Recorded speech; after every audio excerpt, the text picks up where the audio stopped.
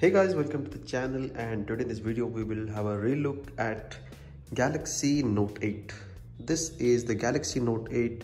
This is my primary phone before this iPhone 11 Pro.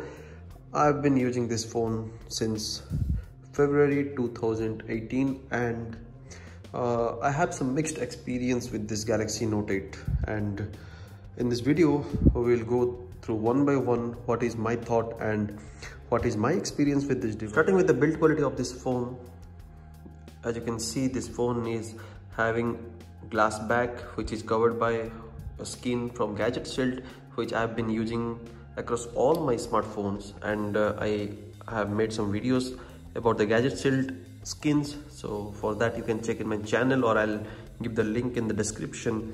And this is the Gadget Shield skin.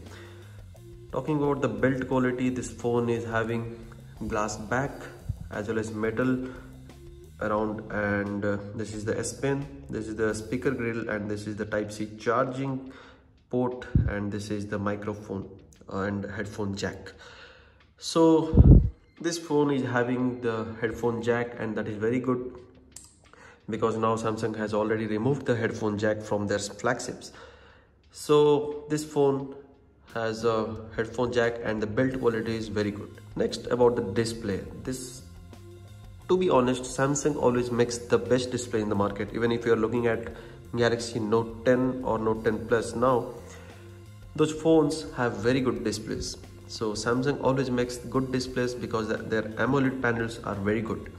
As you can see, this phone is having a 2K display, and if I'll show you the resolution of the screen now, by default in the factory setting it comes with the 1080p display setting, but now if we'll go to display, and you can see it's in 1080p, you can select the 2K, and if you'll apply it, then you can see this phone is having a very good display.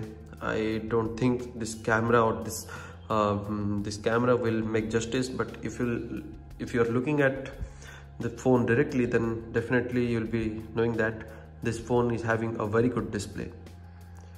About my experience with this device till now, yes, this phone launched in 2017 end, if I'm not wrong, because that time Samsung had the incident with Galaxy Note 7, and then they launched this Galaxy Note 8 with a smaller battery life. That is the only problem with this phone, because this phone is having a very small battery, and with a very large screen like this, with the stylus and two cameras, this fingerprint scanner, all this thing, this iris scanner, all these things are driven by a smaller battery. So that is the only problem with this phone, is that the battery life is not that good. I have to charge this device now twice a day. Yes, twice a day. I know I'm a very hardcore user. I use my phone always in a day. So with my kind of users, I have to charge this device twice a day. If I'm starting my day at 8 AM in the morning, by 2:30 or 3 again I have to charge this phone. That is with my users. If you are a normal user, then for you this battery can go up to evening of a day, but for me I have to charge this device twice a day. And I don't mind that thing, guys, because anyways I'm in office, so I'm not traveling. I used to sit in office and do my work, so it's not a big problem for me. Anyways, next, talking about the camera. This phone is having a 12 megapixel dual setup camera, with one is for telephoto and one is a normal camera. So this camera is very good. Typical Samsung cameras, you will get the puncher color, you'll get the saturated photos, all this thing, typical Samsung cameras. So for camera I don't have any problem. Anyways, now there are so many phones in a budget range having great cameras, but this phone is also having a good camera. Talking about the specification, like 12 megapixel dual setup, this phone is having good camera, but only the problem is that if you're taking pictures in night or low light, then this camera struggles a little bit. Talking about my experience with this phone, I have mixed experience with this phone. The performance is very good. The problem is with the battery life. Performance, if I'll say that I used to play normal games. I'm not a hardcore gamer, but I used to play games like PUBG and Call of Duty, all this thing in this phone. And yes, this phone can easily handle all those big games.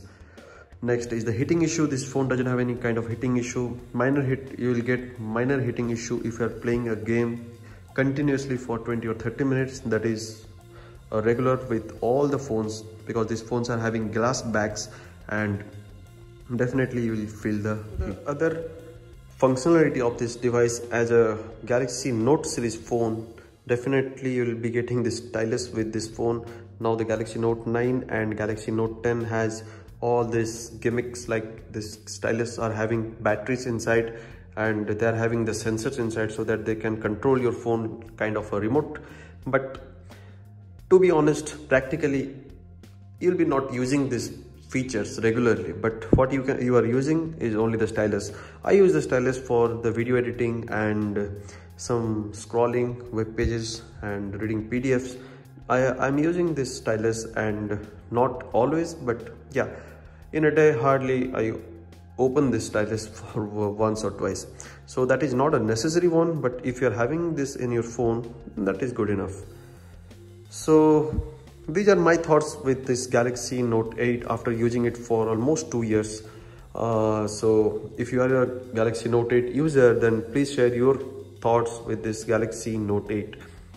So thanks for watching, guys. This is a quick video about this Note 8. Hope you like this video. If you do, then please like this video, share with your friends, and subscribe to my channel. Thanks for watching, and I'll catch you in the next one.